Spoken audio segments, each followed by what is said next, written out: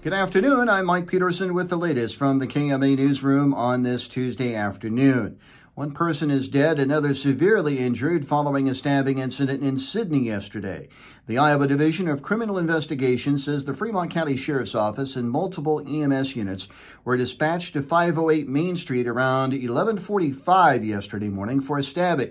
Upon arrival, first responders located two males who had been stabbed. One male was taken to Grape Community Hospital in Hamburg, where he was pronounced dead. A second male was taken by a medical helicopter to Nebraska Medicine in Omaha with life-threatening injuries. Law enforcement says there is no ongoing threat to the community.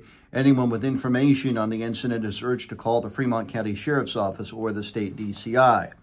A Southwest Valley School District student has been charged and removed from school following alleged threats of violence.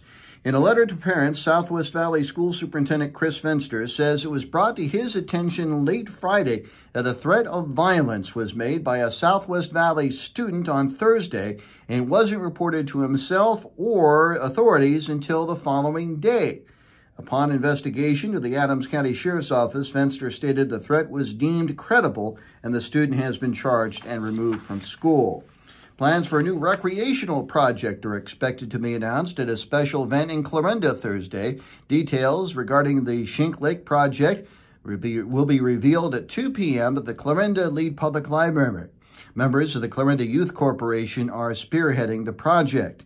And Nebraska City officials are raising the city's franchise fee to work on a new housing development in the community.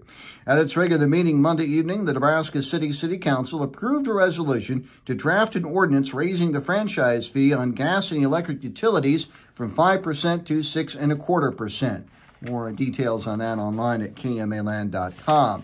KMA on-track weather, sunny this afternoon, highs of the mid-70s. Tonight, increasing clouds, 60% chance of showers and thunderstorms, low of around 60. A 50% chance of showers and thunderstorms tomorrow afternoon, highs in the upper 70s.